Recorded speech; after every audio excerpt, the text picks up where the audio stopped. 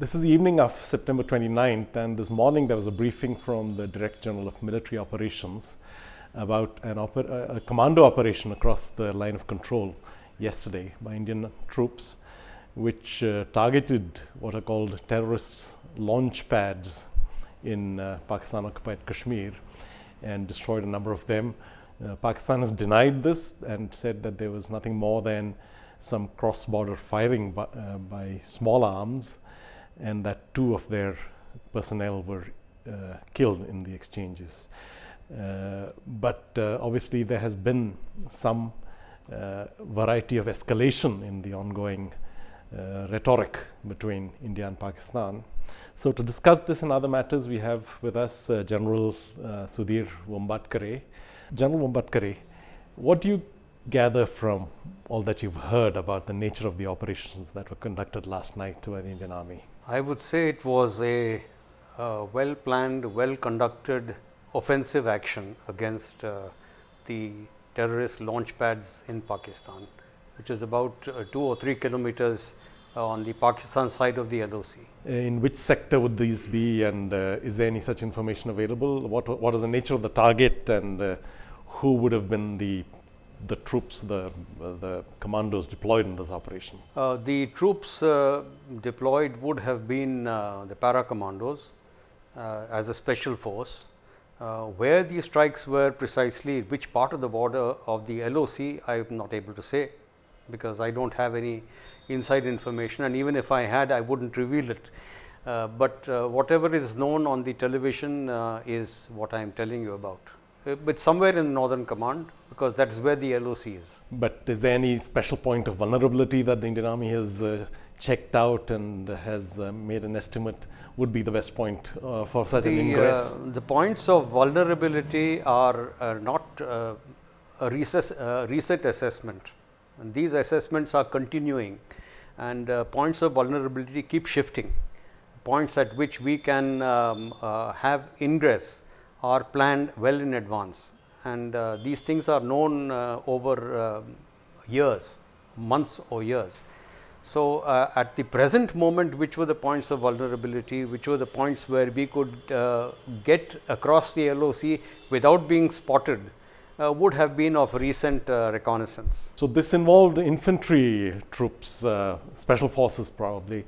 No use of aviation assets or mechanized infantry or any such thing. It's unlikely in yours. Very unlikely, because the ingress into Pakistan is just about 2 or 3 kilometers, which wouldn't call for any kind of support of helicopters or of mechanized infantry. But it involves the use of night vision devices and such? No, I don't think it requires night vision devices, but it's possible that we had night vision devices, but it's not necessary. But this is in the nature of a moving target, because just as we continue to update our assessment of where they are locating their launch pads, they too would be moving these around to ensure that they don't offer a fixed target for us to act against. So you think that they have picked strategically valuable targets and have achieved something of tactical and strategic importance probably? I don't know about the strategic. They are not strategic targets. The tactical. They are tactical targets, and they would have been acquired over the period of a few weeks at most. But these wouldn't be in the nature of durable assets. They would not be in the nature. They would be just maybe a tent or a shed with a roof on it, or not something that cannot be reconstructed at fairly short notice. No, the target was not an infrastructural target. The targets were the people who are in the launching pads. But the point is that there have been kills on the Pakistan side, and many would have run away. They would have escaped in the darkness. So, we have got to have probably photographic evidence or some other kind of evidence to show that actually there was that kind of kills. Yes, just about a week back there were reports that the Indian Army had intercepted some 10 infiltrators and eliminated them, and it later turned out that maybe this was in the nature of a psychological operation, that because there was no concrete proof or any photographic or other evidence of these targets having been achieved. So this obviously is in a different league, and what makes you think so? Just the fact that there's been a briefing by DG of Military Operations puts it in a different league, does it? Or this is the first deliberate strike across the LOC, which was not planned at the local level, it was planned at a higher level. Local level actions across the LOC may have been there, but they are always local level. The question of photographic or other evidence is something that the Pakistanis will deny. They will say that well, you've cooked up these photographs, they don't pertain to this particular action. It's always denial is possible. They've been denying all along. But do you think that it serves a tactical purpose for Indian Army to produce the photographic evidence, or is just the say-so of the DG of Military Operations sufficient? I do not know whether the Army would publicize those photos in order to show that we have made so many kills, because it's not a question of numbers. The question is that we have made a strike, a planned strike, offensive action across the border, which Pakistan did not expect. They didn't expect this kind of action at all, and we have achieved surprise by doing this. But when you say that they didn't expect this, when the signaling has been fairly eloquent, let me say, if I could put it that way, since the Uri incident when 18 of our soldiers were killed, there has been ample signaling both from our political leadership, from our news studios particularly, and from retired Army personnel, that this is the tactic that we should adopt. This was not the only one. There were many options which were being thrown into the ether by the TV channels, that all out war, strike, and including this so-called surgical strike. There were many options which were talked about, including Indus Water Treaty and so many things. So, Pakistan may not have expected this particular thing, or if they did, they wouldn't know at which point and when. In the context of the longer running trouble that India and Pakistan have had between themselves over Kashmir, how much of an impact, how much of a dent does this make in our psychological or tactical advantage over the other side? I don't think there is any serious tactical advantage, but there is a psychological advantage which we have gained, which is that Pakistan Army has always thought that Indian Army would never come across the border, because we are so much under civilian control, and we never had the political will to do this kind of thing. Now apparently we have got that political will to do it.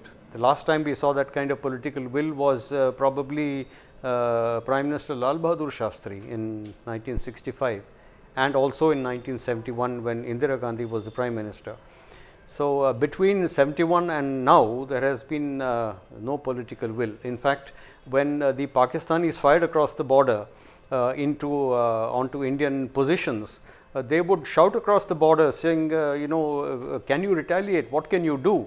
Go and consult your government in Delhi. But a certain degree of autonomy was given to the field commanders. They could retaliate proportionately. I mean, there was that unwritten kind of guidance from military headquarters that the colonel or brigadier, whoever is in the field. There has been local response, yes. Right, but this goes beyond that. This goes beyond that. This comes from the top of the political hierarchy. Now, how do you anticipate this evolving? Is there a risk of escalation? Is there, Pakistan obviously has denied it now, but depending upon how India chooses at the level of media operations and psychological operations to proceed, they would feel compelled to respond in one way or the other. And how would that be? What is your assessment of that? There is always a risk of escalation. But I think this was a fairly well calculated move because it was unexpected from the Pakistan side. And what would be their preferred or likely mode of responding to this? It's a very difficult question because they've got many options, and we do not know what option they would exercise at which point in time. So, it's very difficult to say. How important is deniability for Pakistan? Because they have denied involvement in Pathankot, they have denied involvement in Uri. They say that this is all part of the the larger problem of Jammu and Kashmir, and that India has to get smart to the political imprudence of military deployment against this. The most recent attack at Uri on Sunday 18th, they said that it's not from Pakistan, but it is India which has staged it in order to put the blame on Pakistan. That's the kind of approach they are taking to it, that we would shoot our own guys in order to make a case against Pakistan. Now, that's pretty far-fetched, and nobody is buying that kind of argument. They use typically two kinds of arguments. One, that it's a false flag operation by Indian forces to discredit Pakistan. The second, that it's a part of the completely independent, autonomous movement, political freedom struggle, as they call it in Jammu and Kashmir. They use two of these, which points to two kinds of tactics that they deploy. One is activating their assets, militant assets within Jammu and Kashmir. The other is to step up the infiltration from across the border. There are two possible responses. Is there a substantive difference in terms of how India should prepare for either of these? The attack at Uri, where they cut through the fencing and came and used incendiary weapons to burn those tents, is not something which the local Kashmiri Azadi demanders could have done, because it requires military training. You can't just do that without training. And obviously, they have been trained by Pakistan, and they could not have been trained by Pakistan within Kashmir. It's obviously on the other side of the LOC that they received training. So, there are launch pads, there are training camps which are known to the whole world, and which have been consistently denied by Pakistan. There's been a lot of talk, especially since the Uri incident, about crossing the nuclear threshold, and Pakistan has at least claims to have tactical nuclear weapons, battlefield weapons. Now, India has made it clear that it will not use tactical nuclear weapons or seek to develop them, because any nuclear use means that the threshold is crossed, and which means that all options are on the table after that.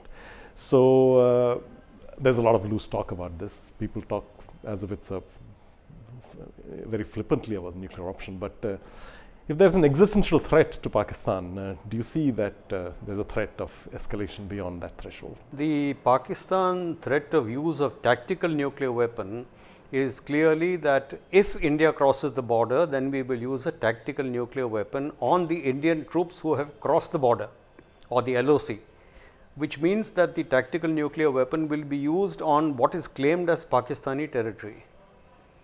So, that should not be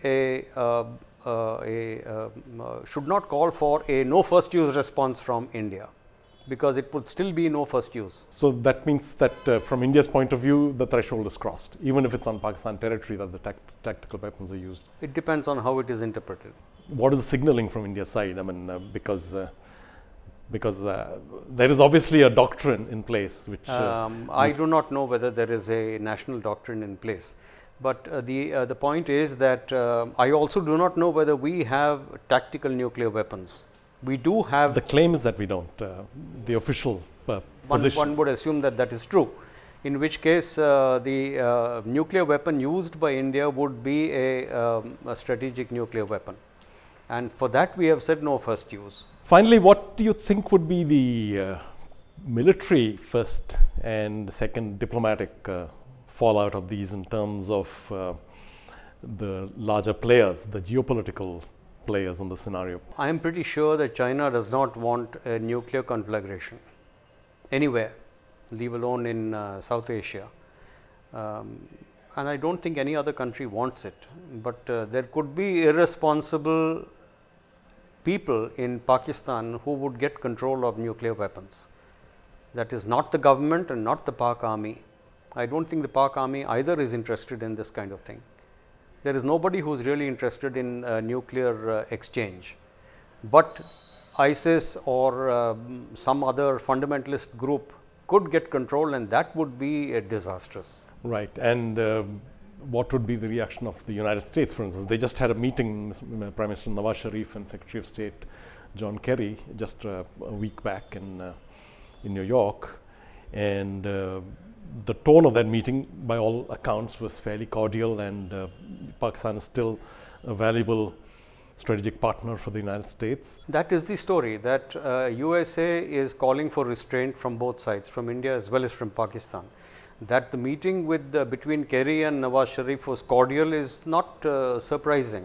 It would be cordial. There is no reason for them to not meet him or refuse to discuss.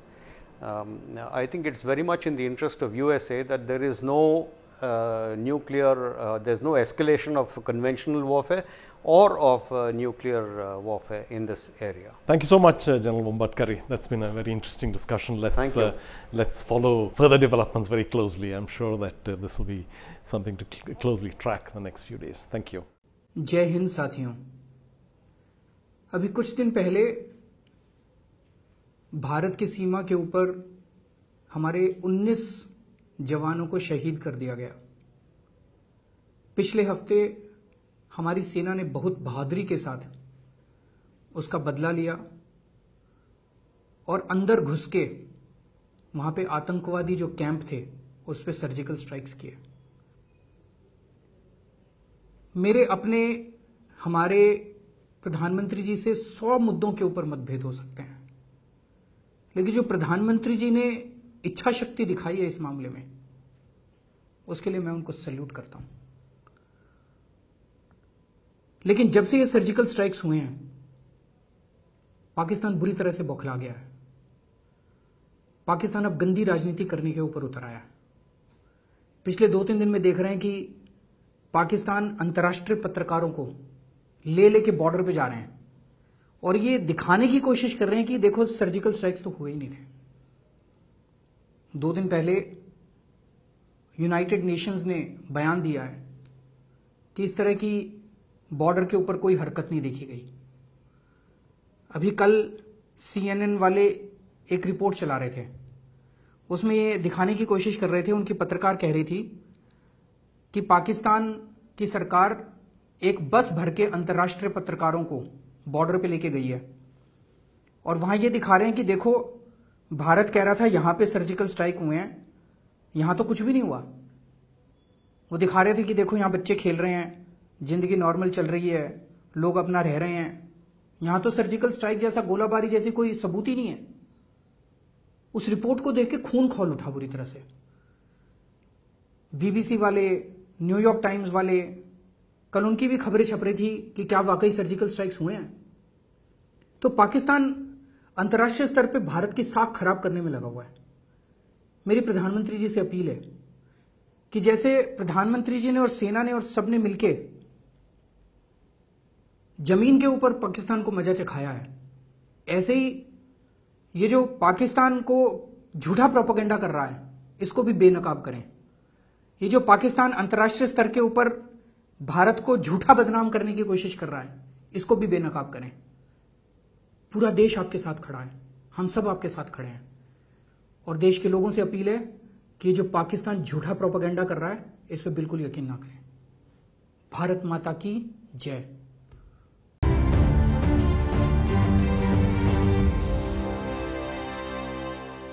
आज भारत ने पाकिस्तान के कब्जे वाले कश्मीर में घुसकर surgical strike किया और आतंकियों के करीब 7 शिविर ध्वस्त कर दिए। इस दौरान करीब 38 आतंकियों के मारे जाने की खबर है, साथ ही 2 फौजियों के मारे जाने की बात भी सामने आ रही है। भारत ने सेना की इस सर्जिकल स्ट्राइक को कामयाब बताया है। ऐसे में यहाँ यह समझने की जरूरत है कि आखिर क्या होती है सर्जिकल स्ट्राइक। सर्जिकल शब्द मेडिकल के सर्जरी शब्द से आया है। सर्जिकल स्ट्राइक में छोटे हथियारों का प्रयोग किया जाता है। सर्जिकल स्ट्राइक में सरप्राइज होता है, यानी टारगेट पर अचानक हमला कर दिया जाता है ताकि सामने वाले को जवाब देने का मौका ही ना मिले। इसमें किसी खास इलाके में पहले से तय विशेष ठिकाने पर हमला करके उसे नष्ट किया जाता है। सर्जिकल स्ट्राइक में पहले खास तरह से अटैक को डिजाइन किया जाता है, फिर हमले को अंजाम दिया जाता है। सेना की इस कार्रवाई में जहां ऑपरेशन को अंजाम दिया जाता है, नुकसान सिर्फ वही होता है, उसके आसपास सिविलियन इलाके को कोई हानि नहीं पहुंचती है। वैसे ऐसे सर्जिकल ऑपरेशन की तैयारी भारत पहले से करता रहा है, लेकिन यह पहली बार है जब पाकिस्तान के खिलाफ ऐसी कार्रवाई का खुलेआम ऐलान हुआ है। वैसे अब तक पाकिस्तान भारत के सर्जिकल स्ट्राइक के दावे को खारिज कर रहा है। हालांकि उन्होंने 2 सैनिकों के मारे जाने की पुष्टि की है, लेकिन भारतीय सेना का दावा अगर पक्का है तो पाकिस्तान क्या करता है, इस पर सभी की निगाहें टिकी हैं। देखते रहिए डीबी लाइव।